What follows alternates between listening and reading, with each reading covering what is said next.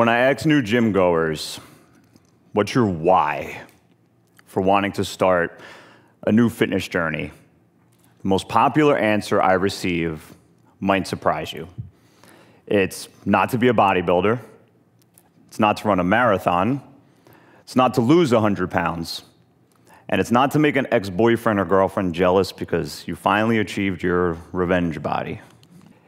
Instead, the most common motivation I've heard to the question, why do you want this so bad, is simply this: it's time to put myself first.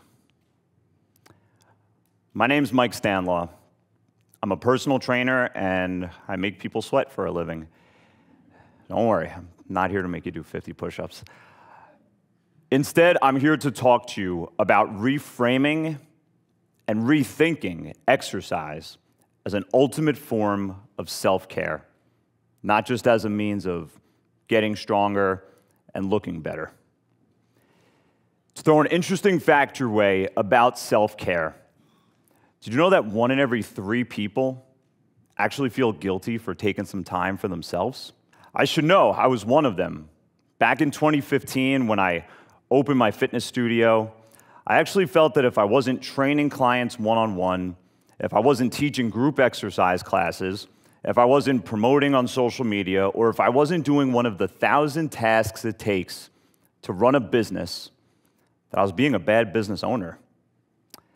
I felt that by taking some self-care time for me and by exercising on my own in my own studio, that I was being selfish. A personal trainer that felt guilty for exercising. There's some irony for you. Yes, running a business takes some time and energy, but I quickly found that by not taking care of myself, by not getting my own workouts in, I was actually losing energy. I was losing confidence. I was feeling hypocritical, and worst of all, I was starting to resent training clients because, hey, they were getting their workouts in, and I was being a slacker. I had to go back to the one fundamental activity that made me who I am. I had to go back to the one fundamental activity that made me want to start a business and help people in the first place. I had to start my day, every day, with my favorite form of self-care, physical fitness. By doing this, I quickly learned that I was better for myself during the day, and I was better for others. Besides, nobody likes a cranky personal trainer. Not long after this whole fitness dilemma of mine came one of my most pivotal moments and biggest realizations. It wasn't when I discovered the awesomeness of protein powder.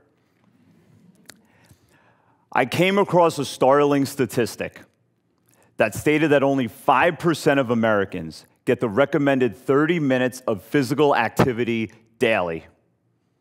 5%. This absolutely blew my mind, and I almost immediately made Get Your 30 our studio motto and my personal message to all. Get your 30, meaning get a minimum of 30 minutes of physical activity daily for your physical and your mental health. 30 minutes, 2% of your day. Get Your 30 isn't just a catchy slogan. It has to be a way of life.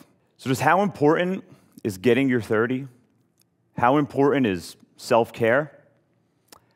Back in the pandemic of 2020, like many other businesses, our studio was shut down for a little bit.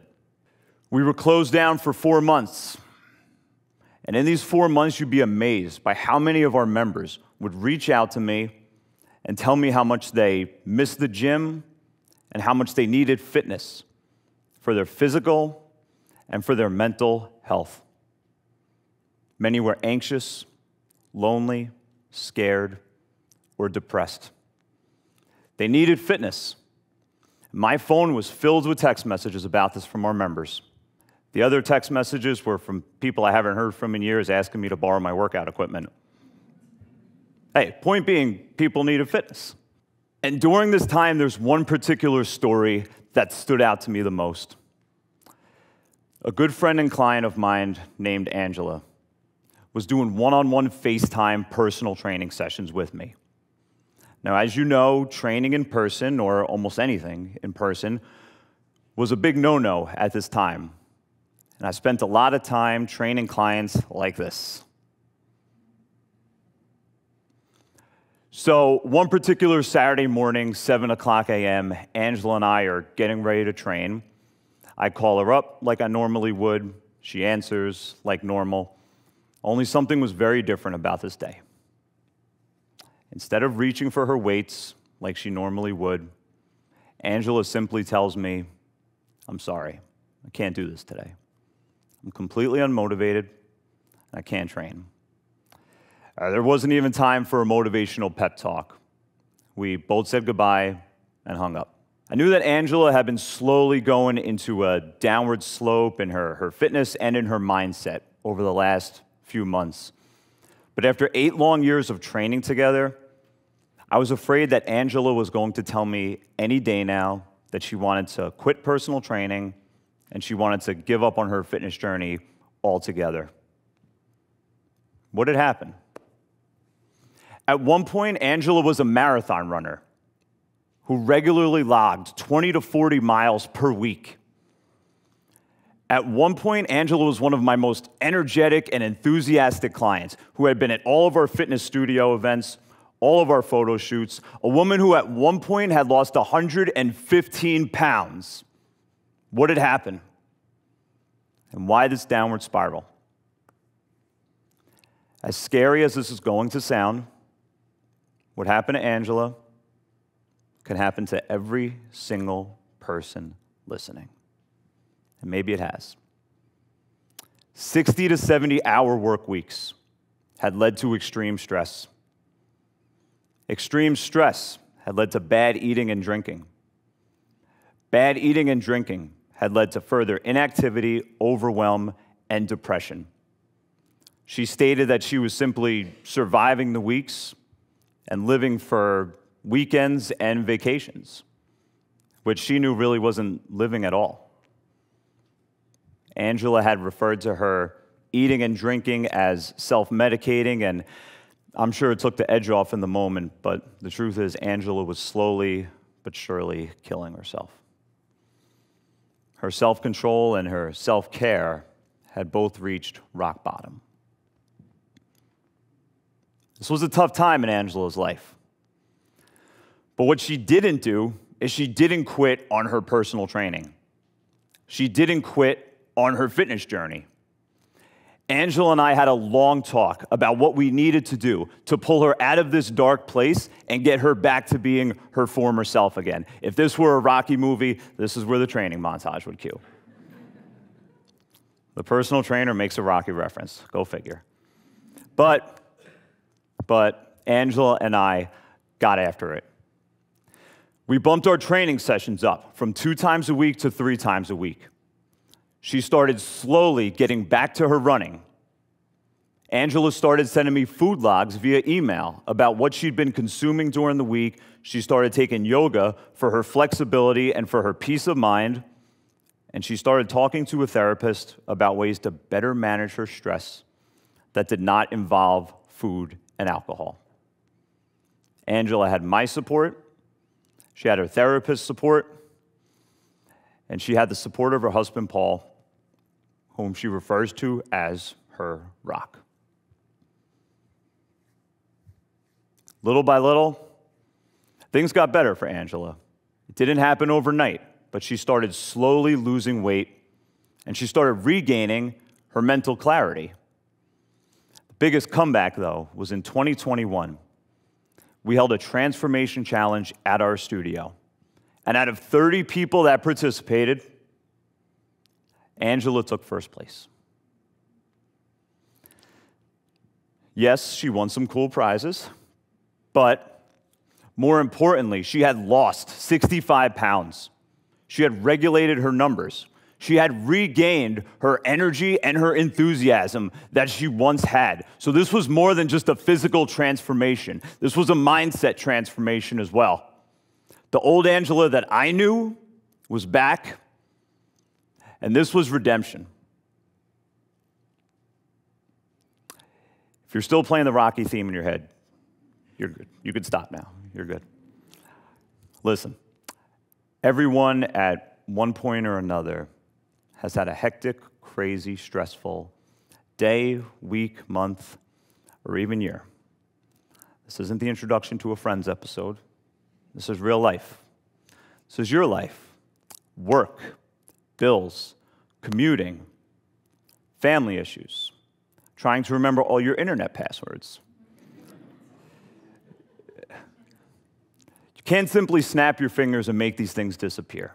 You can't decide in the middle of a traffic jam with a screaming toddler in the back while you're late for an appointment that, I think I'm going to take a minute and practice some self-care right now. I'm going to take a break, take a minute, take some time for myself. It doesn't quite work that way. You can't call a timeout in life, but what you can do is you could decide to start your day with some self-care so that you're better equipped to handle these situations as they arise. So what exactly is self-care? What comes to mind?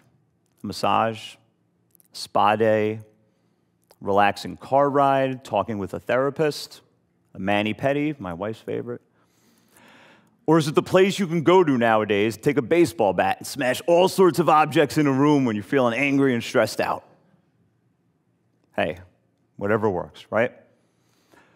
The World Health Organization defines self-care as what people do for themselves to establish and maintain health and to prevent and deal with illness.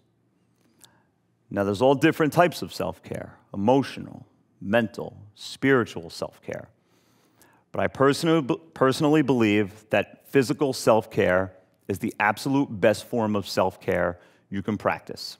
Now, I know I'm a little biased given my profession and all, but hear me out. Physical self-care ties in with all of the above. It ties in with your mental, emotional, your spiritual self-care. And think of all the amazing benefits of exercise. Yes, there's all the visible benefits we've all come to know and love.